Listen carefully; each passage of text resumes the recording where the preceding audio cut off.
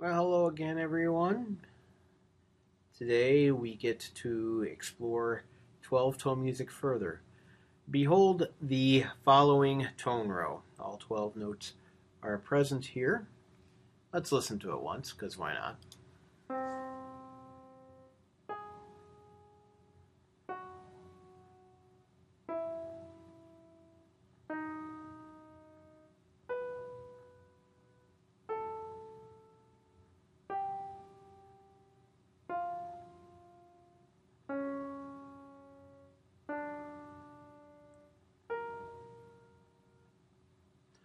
It's pretty straightforward.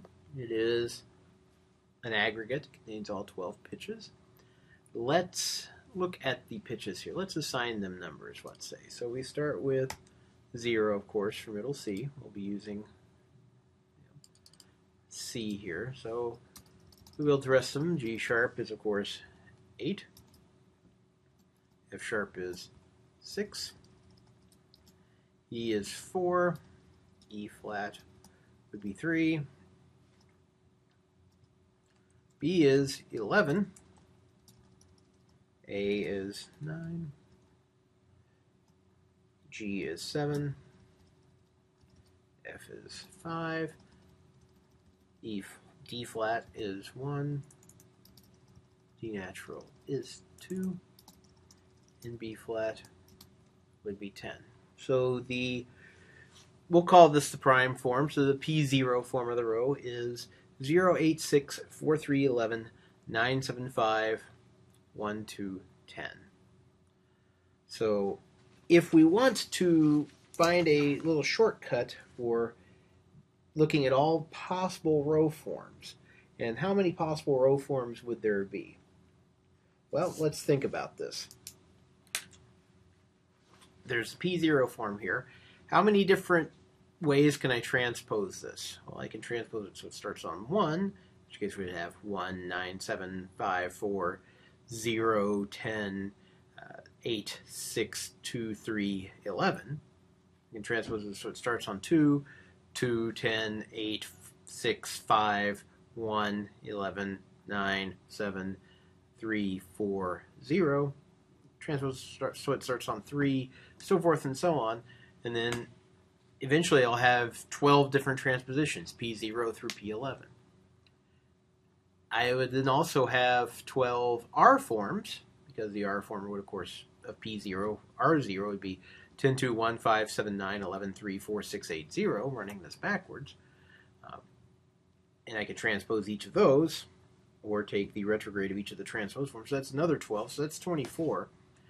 And then I could invert this, 0, 4, 6, 8, 9, 1, 3, 5, 7, 11, 10, 2, and transpose that inversion a grand total of 12 times, and then run the retrograde of the inversions, so that's another 12. So we have a grand total of 48 possible row forms.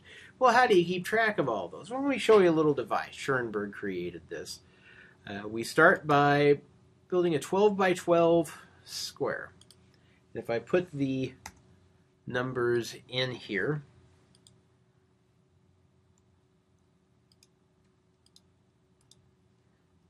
we'll use E for 11 and T for 10.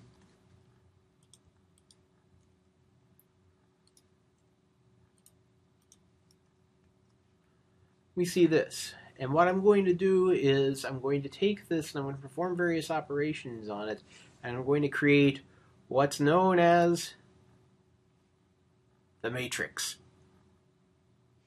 So let's take the red pill, shall we, and create the matrix. Don't worry, I have a landline right here in my office so we can get out if we need to. The way you create a 12-tone matrix, there are a couple different ways to do it.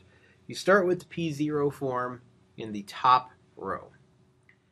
And then you're going to want zeros all the way diagonally from top to bottom. So go ahead, if you start with 0, then you can put zeros in all the way around. There are transpositions you can do where you start with a different row up top, but then you use that number all the way down diagonally. This allows you to keep track of things. And you can build this strictly by transposition, or you can build it strictly by inversion, or you can build it by a combination of the two. let's start by inverting this. Since we have the diagonal of zeros in the P0 form, you're going to write the inversion from top to bottom. So P forms are read left to right. I forms are going to be read top to bottom. So to get inversion, you start with the corner here and you work around. So 0 to 8, if I invert around 0, so I went up 8, so I have to go down 8, which is the same as going up 4. 6 and 6, 4 becomes 8, 3 becomes 9, 11 becomes 1, 9 becomes 3, 7 becomes 5, 5 becomes 7, 1 becomes 11, 2 becomes 10, and 10 becomes 2. So this is the P0 form of the row right here. 0, 8, 6, 4, 3, 11, 9, 7, 5, 1, 2, 10. And the I0 form of the row is 0, 4, 6, 8, 9, 1, 3, 5, 6, 11, 10, 2. Now I know where all these forms start. So what I can do is I can then transpose based on the starting pitches here. So P1 would start here. So let's build P1. So we're going to transpose everything in P0 up 1. We're going to place it here because 1's here. Just replace it. So 1 plus 8 is 9. 1 plus 6 is 7. 1 plus 4 is 5. 1 plus 3 is 4. 1 plus 11 is 0. We can confirm that with our diagonal. 1 plus 9 is 10. 1 plus 7 is 8. 1 plus 5 is 6. 1 plus 1 is 2. 1 plus 2 is 3. 1 plus 10 is 11. And then we can go down to the 2, and we can move up 1 from there. So 1 to 9 becomes 2 to 10. 8, 6, 5, 1, 11, 9, 7, 3, 4, 0. And you notice that already placed there, so it works. Move up to 3. 11, 9, 7, 6, 2. 10 becomes 0. 8 becomes 10. 6 becomes 8. Or 4. And I can also say, well, 1's next to 3, so I can just add 2 to the 1 to get 3. And that works out pretty well. 4 is up here. And you can go through and you can do this. At this point, we can start, doing transpositions of the inversion as well. So I'm going to do that. So 1. 0 becomes 1. 4 becomes 5. 6 becomes 7. 8 becomes 9. 9 becomes 10. We confirm 1 becomes 2. 3 becomes 4. 5 becomes 6. 6 becomes 7. 11 becomes 0. 10 becomes 11. And 2 becomes 3. And we can then, you'll get better at this as we go along here. It does start to get a little faster.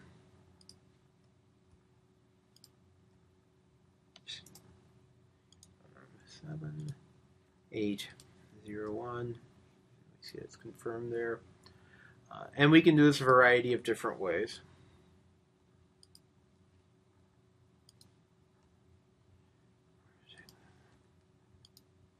This is gripping cinematography. I know this is going to win an Academy Award for something. I can just feel it. But no matter how you do it, you can go through and you can then build through all of these. So if we wanted to go back to transposition,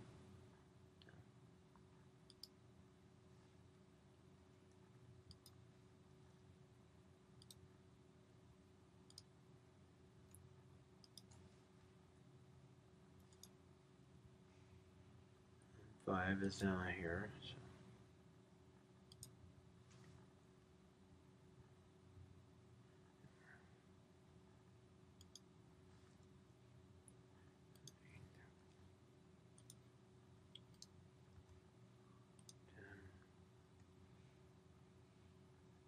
And you might see certain patterns starting to develop. Anytime you have the whole step here, you'll see a little pattern developing. And that's fine. 6 is right here, so we just build off of that. Oops. You have an issue here. I've clearly put the wrong number somewhere where I wasn't supposed to. 6, 7, 8, 9, 10, 6, 10, 11, 6 to... We might have... I see the problem is I hit 6 instead of 7 there. That makes more sense. Oh, 7 to 2. That makes sense. 9, 2, 10, 3, 11, 4, 0, 5, 1. That means 6 is actually up here. And that happens. There's a lot of numbers to keep track of. So when you find yourself, wait a minute, that doesn't make sense, go see where the problem is. In this case, I had struck 6 twice. This is actually a 7. My 6th line is here. So then I correct accordingly. So now I'm adding 2 to everything here, essentially.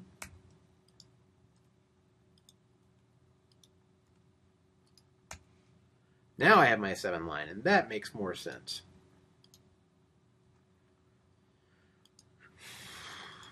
Again, you can transpose by skipping around from one to the other, or you can just go with whatever is adjacent, and it should line up pretty well. The way this row form is set up, it's a very consistent row. The first couple of tetrachords all involve whole tone construction, so if you're seeing some patterns here, that's not by accident.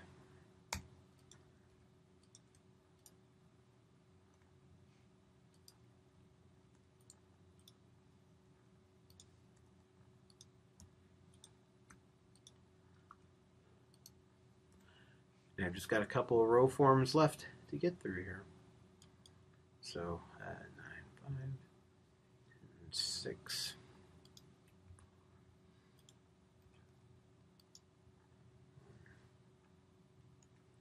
9, 7, 5, 3, 2, and 8. And then the very last one as we plug in here.